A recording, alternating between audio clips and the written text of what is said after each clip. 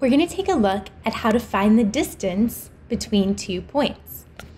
This question asks us to find the distance between 9, 2, which will be our point right here, and 3, 7, which we can see they also put on the graph for us. Round to the nearest hundredth if necessary. Okay, so the shortest distance, or when they say find the distance, they mean the straight line between those 2 points. Now notice they drew in a right triangle. The reason for that is an easy way to find the distance, and I'm going to label the distance, or D, as this segment here between those 2 points. Notice the distance would be the hypotenuse of the right triangle they drew in to connect those 2 points. Now they drew the triangle in because it makes it an easier way for us to figure out the distance if we use our Pythagorean theorem. And actually what we're going to see, the distance formula comes from the Pythagorean theorem. So if I take a look at my graph, I can see that the units are all going by 1 on both the x and y axis. So I can count those boxes to figure out the lengths of my side legs. Now notice I can do that for the legs because they're straight on the side of the box. The hypotenuse, I can't do that because it's kind of going through those lines. Okay, so from here, it would be 1, 2, 3, 4, 5, 6 units across. Now, that should make sense because I'm going from my x value of 3 to my x value of 9, right? 9 minus 3 gives me 6. But you can either subtract or you can count those boxes across. And then I'm going to do the same thing with my vertical distance, or my change in the y value. From my point down here at 9, 2 to the one up here, I could count up 1, 2, 3, 4, 5 boxes or units. Or I could look at my numbers and say I went up from 2 to 7. So 7 minus 2 means I went up 5 units. And then remember, when we're looking at a right triangle, the 2 sides that make up the right angle are the legs of the triangle. And the other side, the longest side across from our 90-degree angle, is the hypotenuse. So the distance that we're trying to find is the hypotenuse of our triangle. So if I use the Pythagorean theorem here, a squared plus b squared equals c squared. And now you can call it c squared since that's what's in the Pythagorean theorem. You can call it d squared for distance. Remember, it doesn't really matter what letter you use. Okay, so one of my legs, let's say I use the leg of 6 first. 6 squared, I'm going to put that in place of a, plus my other leg, this can be our 5 squared, is going to be equal to the hypotenuse squared, which is also our distance. So let's call that d squared so we keep track of that and remember that it stands for distance. Okay, and then when I square my numbers, I'm multiplying them by themselves. I have to do the exponents before I can add. So 6 squared, or 6 times 6, gives me 36. And 5 squared, or 5 times 5, gives me 25.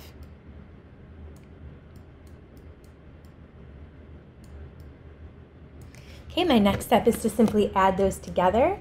36 plus 25, that gives me 61.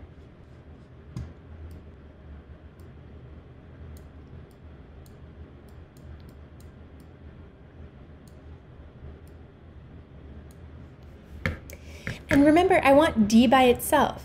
So if right now it's d squared, my opposite or inverse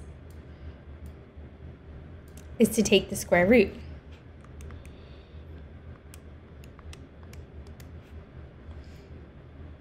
Okay, now this did not come out evenly because 61 is not a perfect square.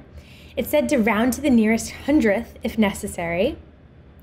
So I'm going to start with, I have 7.810, and then it keeps going from there.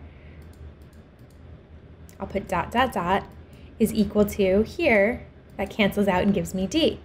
Now, when we go to round this, the hundredths place, we said round to the nearest hundredth, is 2 decimal places. Since there's a 0 after that, I would drop off the 0 and say, okay, it rounds to 7.81 units.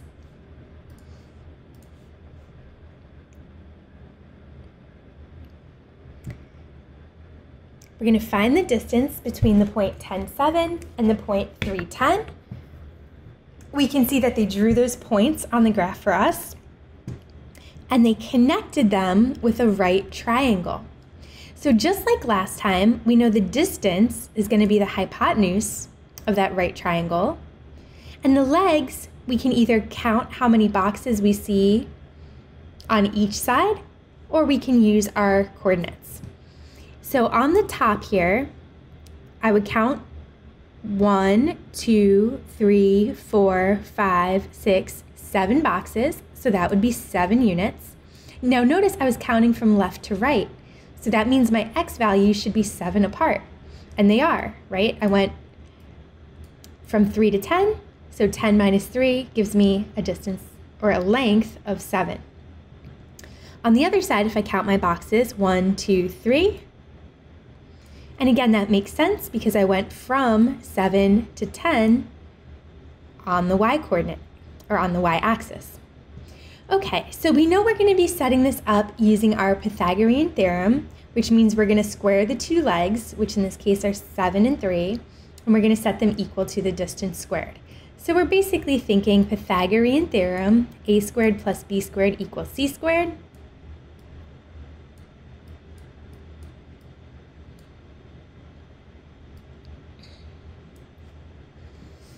And then we're going to plug our numbers in. So it doesn't matter which of the legs I call A. I'm just going to call one of them A and the other B. So let's say I put 7 in place of A. That means I'm going to have to put 3 in place of B. And c squared I don't know. It is my distance squared. So let's call it distance. D for distance. Okay, 7 squared, or 7 times 7, gives me 49. 3 squared, or 3 times 3, gives me 9.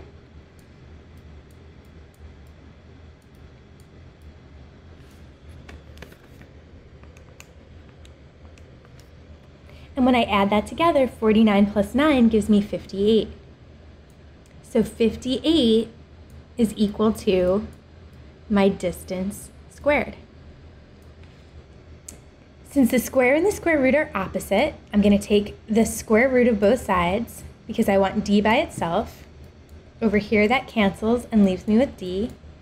Now 58 is not a perfect square, so I'm going to put that in my calculator. What is the square root of 58? And it gives me 7.615, and then it keeps going from there. So let's start with 7.615. Because they told me to round to the nearest hundredth, which is 2 decimal places. So I've got 7.61, and then I have to look at that next number. Remember, if it's 5 or higher, that 1 would round up to a 2. If it was anything lower than 5, it would stay a 1. In this case, it's a 5, so I'm going to round that up to 7.6, and the 1 rounds up to a 2.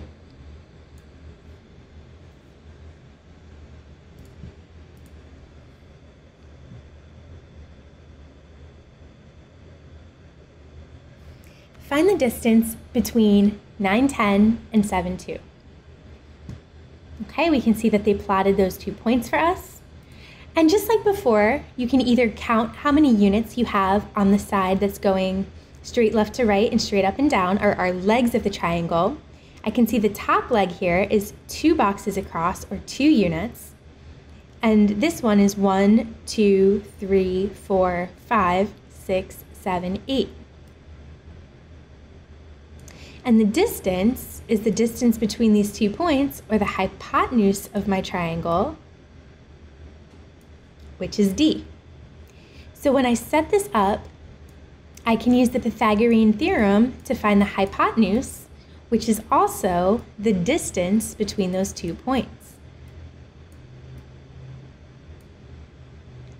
And it doesn't matter which leg I call A or B. Let's say I call it A8. That's going to be 8 squared. Plus, in place of b, I would put 2.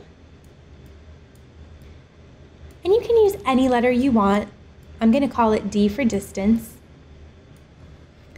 8 squared, or 8 times 8, gives me 64. 2 squared, or 2 times 2, gives me 4. And now I'm ready to add those together.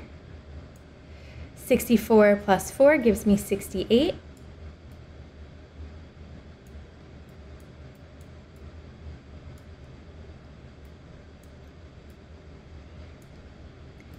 And then to get D by itself, I'm going to take the square root of both sides.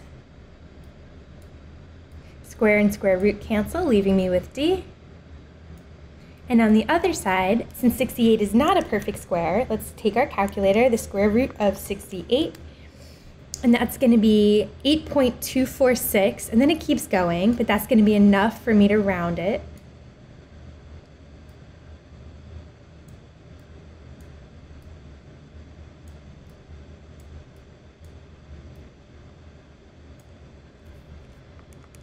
Since we're rounding to the nearest hundredth, I want to round to 2 decimal places. Now notice, after my second place, I have a 6, so that 4 is going to round up to a 5. So I'm going to round this to 8.25.